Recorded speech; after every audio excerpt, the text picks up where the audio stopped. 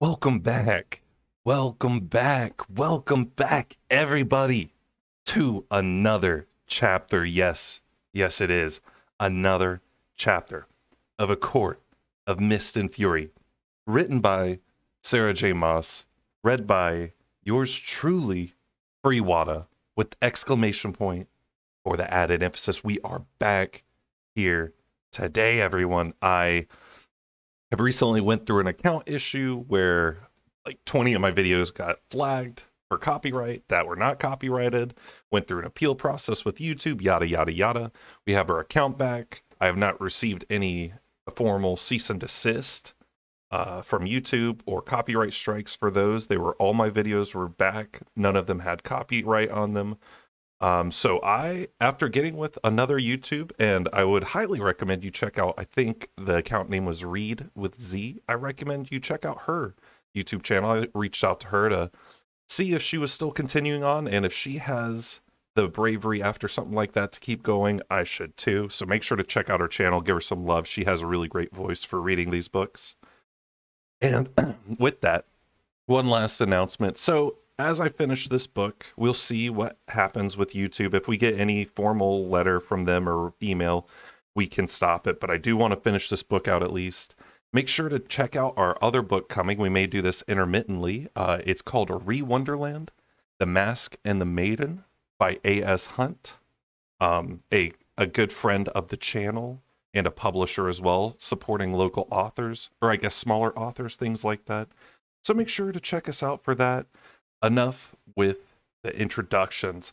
Let's get into the spiciest. It looks like it's going to be the spiciest chapter. Chapter 55. I watched him consume every spoonful, his eyes darting between where I stood and the soup. When he was done, he set down his spoon. "Aren't you going to say anything?" he said at last. "I was going to tell you what I'd decided the moment I saw you on the threshold." Rise twisted in his seat toward me. "And now?" Aware of every breath, every movement, I sat in his lap. His hands gently braced my hips as I studied his face. "And now I want you to know, Rysand, that I love you. I want you to know..." His lips trembled, and I brushed away the tear that escaped down his cheek. "I want you to know," I whispered, "that I am broken and healing, but every piece of my heart belongs to you, and I am honored to be your mate." His arms wrapped around me, and he pressed his forehead to my shoulder, his body shaking. I stroked a hand through his silken hair. "I love you," I said again. I hadn't dared say the words in my head, and I'd endure every second of it over again so I could find you. And if war comes, we'll face it, together. I won't let them take me from you, and I won't let them take you from me either. Rise looked up, his face gleaming with tears. He went still as I leaned in, kissing away one tear, then the other, as he had once kissed away mine. When my lips were wet and salty with them, I pulled back far enough to see his eyes. "You are mine," breathed. His body shuddered with what might have been a sob, but his lips found my own. It was gentle, soft. The kiss he might have given me if we'd been granted time and peace to meet across our two separate worlds, to court each other. I slid my arms around his shoulders, opening my mouth to him, and his tongue slipped in, caressing my own. "Mate, my mate." He hardened against me, and I groaned into his mouth. The sound snapped whatever leash he'd had on himself, and Rice had scooped me up in a smooth movement before laying me flat on the table, amongst and on top of all the paints. He deepened the kiss, and I wrapped my leg around his back, hooking him closer. He tore his lips from my mouth to my neck, where he dragged his teeth and tongue down my skin as his hand slid under my sweater and went up to cut my breasts. I arched into the touch and lifted my arms as he peeled away my sweater in one easy motion. Rice pulled back to survey me, my body naked from the waist up, paint soaked into my hair, my arms. But all I could think of was his mouth as it lowered to my breast and sucked, his tongue flicking against my nipple. I plunged my fingers into his hair and he braced a hand beside my head, smack atop a pallet of paint. He let out a low laugh and I watched, breathless, as he took that hand and traced a circle around my breast, then lower, until he painted a downward arrow beneath my belly button. "Lest you forget where this is going to end." I snarled at him, a silent order, and he laughed again, his mouth finding my other breast. He ground his hips against me, teasing me so horribly that I had to touch him, had to just feel more of him. There was paint all over my hands, my arms, but I didn't care as I grabbed at his clothes. He shifted enough to let me remove them, weapons and leather thudding to the ground, revealing that beautiful tattooed body, the powerful muscles and wings now peeking above them. My mate. My mate. His mouth crashed into mine, his bare skin so warm against my own, and I gripped his face, smearing paint there too, smearing it in his hair until great streaks of blue and red and green ran through it. His hands found my waist, and I bucked my hips off the table to help him remove my socks, my leggings.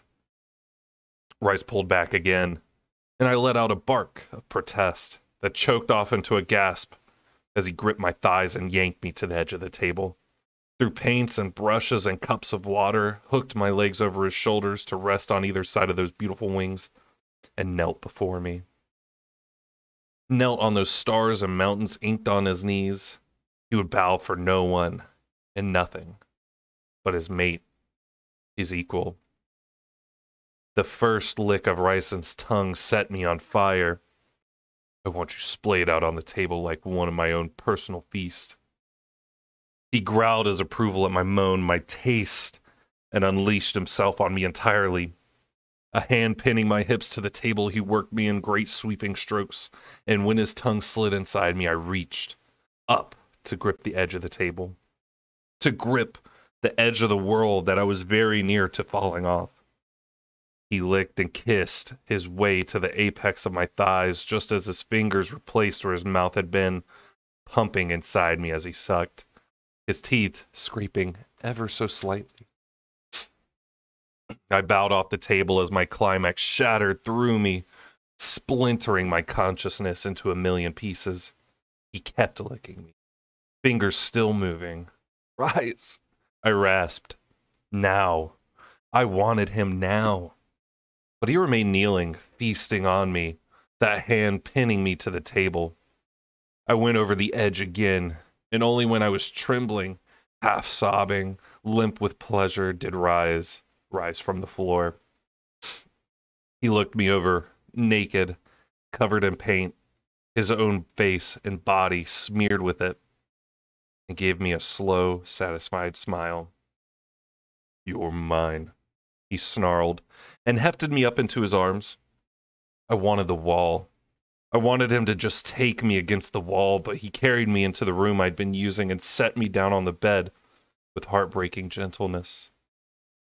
Wholly naked, I watched as he unbuttoned his pants, and the considerable length of him sprang free. My mouth went dry at the sight of it. I wanted him. Wanted every glorious inch of him in me. Wanted to claw at him until our souls were forged together. He didn't say anything as he came over to me, wings tucked in tight. He'd never gone to bed with a female while his wings were out, but I was his mate. He would only yield for me. And I wanted to touch him. I leaned up, reaching over his shoulder to caress the powerful curve of his wing. Rice shuddered, and I watched his cock twitch. "Play later," he ground out. Indeed, his mouth found mine, the kiss, open and deep, a clash of tongues and teeth. He lay me down on the pillows, and I locked my legs around his back, careful of the wings. Though I stopped caring as he nudged at my entrance, and paused. "Play later," I snarled into his mouth. Rise laughed in a way that skittered along my bones and slid in, and in, and in. I could hardly breathe, hardly think beyond where our bodies were joined. He stilled inside me, letting me adjust, and I opened my eyes to find him staring down at me. "Say it again," he murmured. I knew what he meant. "You're mine," I breathed. Rice pulled out slightly and thrust back in slow. So torturously slow. "You're mine," I gasped out. Again he pulled out, then thrust in. "You're mine." Again. Faster. Deeper this time. I felt it then. The bond between us like an unbreakable chain, like an undimmable ray of light. With each pounding stroke, the bond glowed clearer and brighter and stronger. "You're mine," I whispered, dragging my hands through his hair, down his back, across his wings. My friend through many dangers, my lover who had healed my broken and weary soul, my mate who had waited for me against all hope, despite all odds. I moved my hips in time with his. He kissed me over, and both of our faces turned damp. Every inch of me burned and tightened, and my control slipped entirely as he whispered, "I love you." Release tore through my body, and he pounded into me hard and fast, drawing out my pleasure until I felt and saw and smelled that bond between us, until our scents merged. And I was his, and he was mine, and we were the beginning and middle and end. We were a song that had been sung from the very first ember of light in the world. Rise roared as he came, slamming into the hilt. Outside, the mountains trembled, the remaining snow rushing from them in a cascade of glittering white, only to be swallowed up by the waiting night below. Silence fell, interrupted only by our panting breaths. I took his paint-smeared face between my own colorful hands and made him look at me. His eyes were radiant like the stars I'd painted once long ago, and I smiled at Rise as I let that mating bond shine clear and luminous between us. I don't know how long we laid there, lazily touching each other, as if we might indeed have all the time in the world. "I think I fell in love with you," Rise murmured, stroking a finger down my arm. "The moment I realized you were cleaving those bones to make a trap for the Midgard worm. Or maybe that moment you flipped me off for mocking you. It reminded me so much of Cassian. For the first time in decades, I wanted to laugh." "You fell in love with me?" I said flatly. "Because I reminded you of your friend?" He flicked my nose. "I fell in love with you, smartass, because you were one of us. Because you weren't afraid of me. And you decided to end your spectacular victory by throwing that piece of bone at Amarantha like a javelin." I felt Cassian's spear beside me in that moment, and could have sworn I heard him say, "If you don't marry her, you stupid prick, I will." I huffed a laugh, sliding my paint-covered hand over his tattooed chest. Paint, right. We were both covered in it. So was the bed. Rise followed my eyes and gave me a grin that was positively wicked. "How convenient that the bathtub is large enough for two." My blood heated and I rose from the bed only to have him move faster, scooping me up in his arms.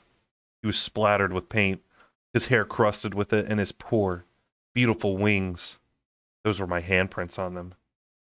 Naked, he carried me into the bath, where the water was already running, the magic of this cabin acting on our behalf. He strode down the steps into the water, his hiss of pleasure a brush of air against my ear, and I might have moaned a little myself when the hot water hit me as he sat us both down in the tub. A basket of soaps and oils appeared along the stone rim, and I pushed off him to sink further into beneath the surface. The steam wafted between us, and Rise picked up a bar of that pine tar smelling soap and handed it to me, then passed a wash rag. "Someone, it seems, got my wings dirty." My face heated, but my gut tightened. Illyrian males and their wings, so sensitive. I twirled my finger to motion him to turn around. He obeyed, spreading those magnificent wings enough for me to find the paint stains. Carefully, so carefully, I soaped up the washcloth and began wiping the red and blue and purple away.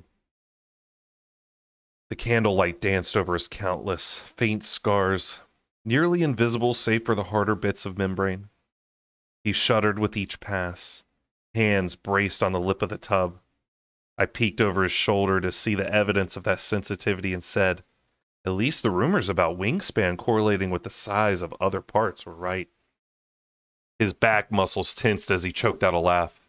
"Such a dirty, wicked mouth." I thought of all the places I wanted to put that mouth and blushed a bit. "I think I was falling in love with you for a while," I said, the words barely audible over the trickle of water as I washed his beautiful wings. But I knew on Starfall, or came close to knowing, and was so scared of it that it didn't want to look closer. Or that I didn't want to look closer. I was a coward.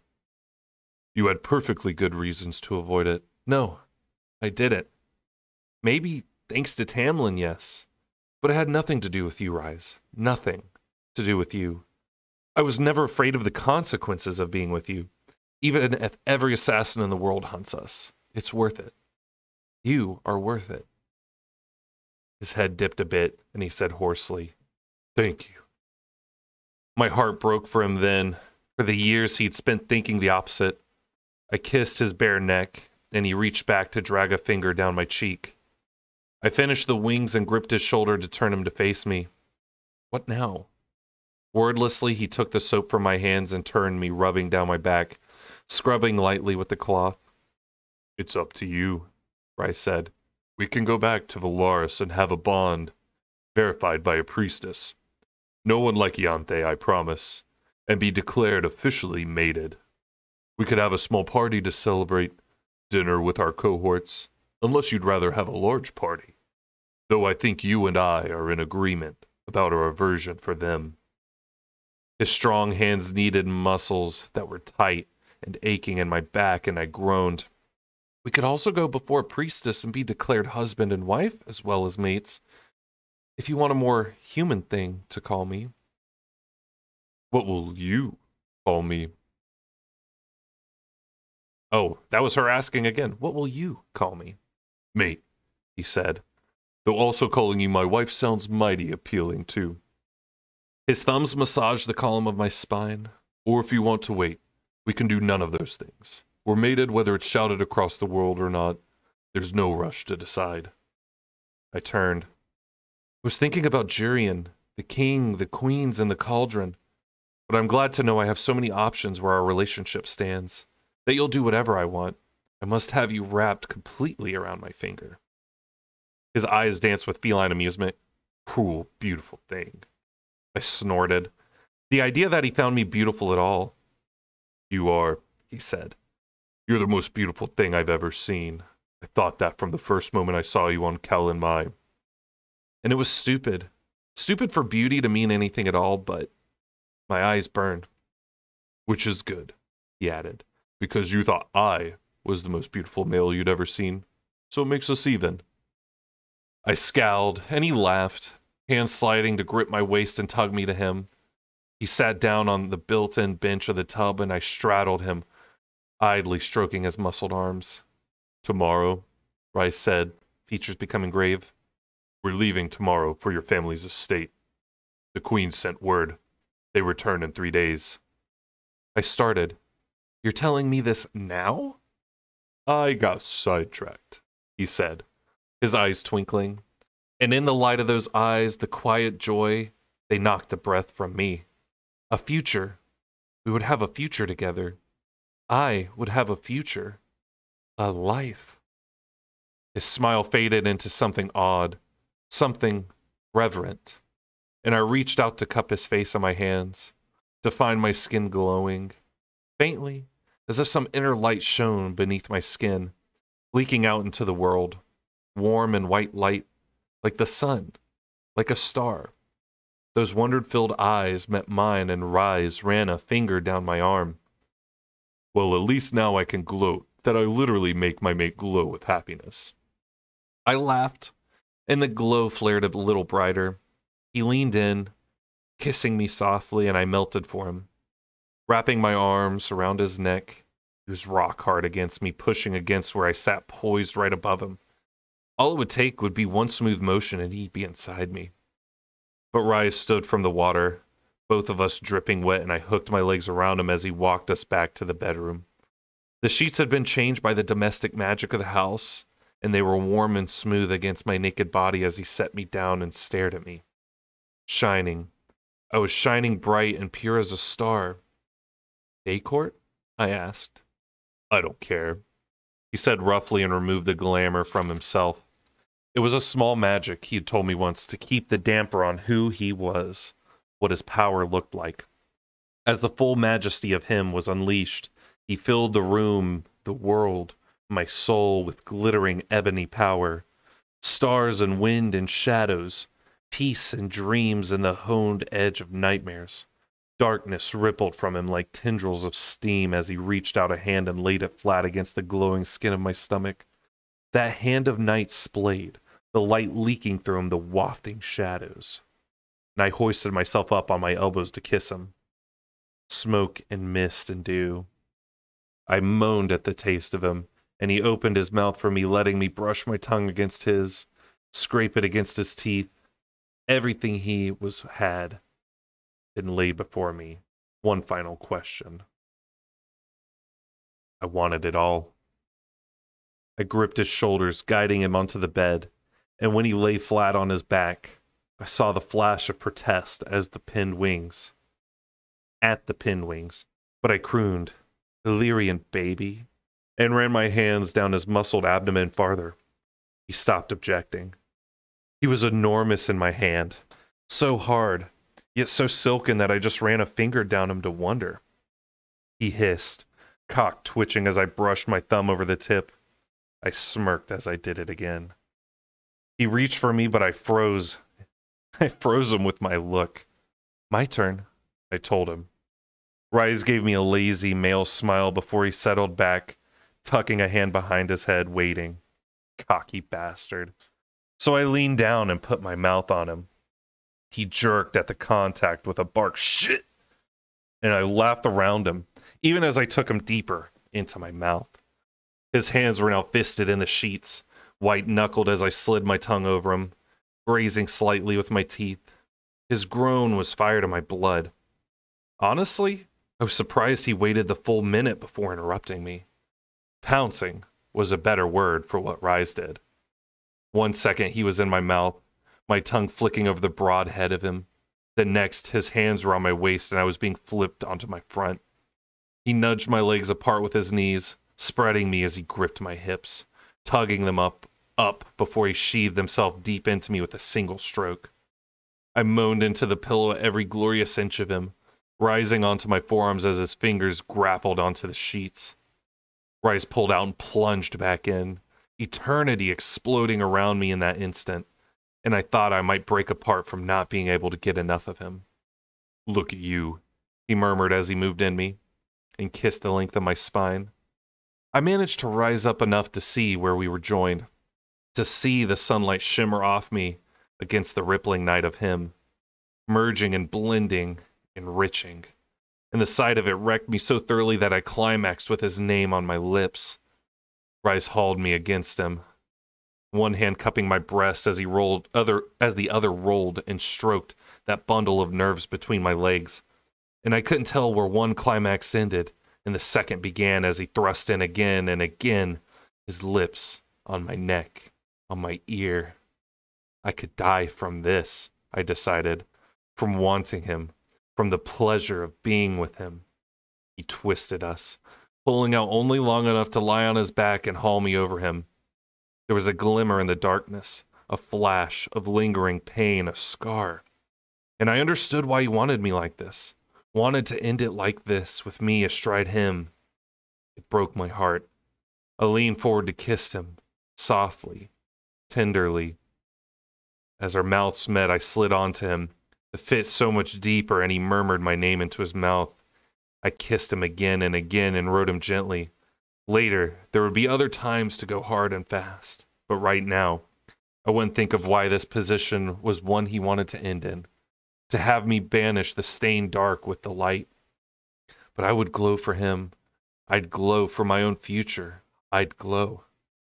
So I sat up, hands braced on his broad chest, and unleashed that light in me, letting it drive out the darkness of what had been done to him, my mate, my friend. Rise barked my name, thrusting his hips up. Stars wheeled as he slammed deep. I think the light pouring out of me might have been starlight, or maybe my own vision, fractured as release, barreled into me again, and Rise found his, gasping my name over and over as he spilled himself in me. When we were done, I remained atop him, fingertips digging into his chest, and marveled at him, at us. Tugged on my wet hair. We'll have to find a way to put a damper on that light. I can keep the shadows hidden easily enough. Ah, but you only lose control of those when you're pissed. And since I have every intention of making you as happy as a person can be, I have a feeling we'll need to learn to control that wondrous glow. Always thinking, always calculating. Rise kissed the corner of my mouth. You have no idea how many things I've thought of when it comes to you. I remember mention of a wall. His laugh was a sensual promise. Next time, Fyra, I'll fuck you against that wall. Hard enough to make the pictures fall off. He barked a laugh. Show me again what you can do with that wicked mouth. I obliged him. It was wrong to compare, because I knew probably every High Lord could keep a woman from sleeping all night. But Rhysand was ravenous. I got perhaps a total hour of sleep that night, though I suppose I was to equally share the blame. I couldn't stop, couldn't get enough of the taste of him in my mouth, the feel of him inside of me. More, until I thought I might burst out of my skin from pleasure. It's normal, Rhys said around a mouthful of bread as we sat at the table for breakfast. We'd barely made it to the kitchen. He'd taken one step out of bed, giving me a full view of his glorious wings, muscled back and that beautiful backside, and I leaped on him. We'd tumbled to the floor and he'd shredded that pretty little area rug beneath his talons as I rode him. What's normal? I said. I could barely look at him without wanting to combust. The frenzy, he said carefully, as if fearful the wrong word might send us both hurtling for each other before we could get sustenance into our bodies. When a couple accepts the mating bond, it's overwhelming. Again, hearkening back to the beasts we once were. Probably something about ensuring the female was impregnated. My heart paused at that. Some couples don't leave the house for a week.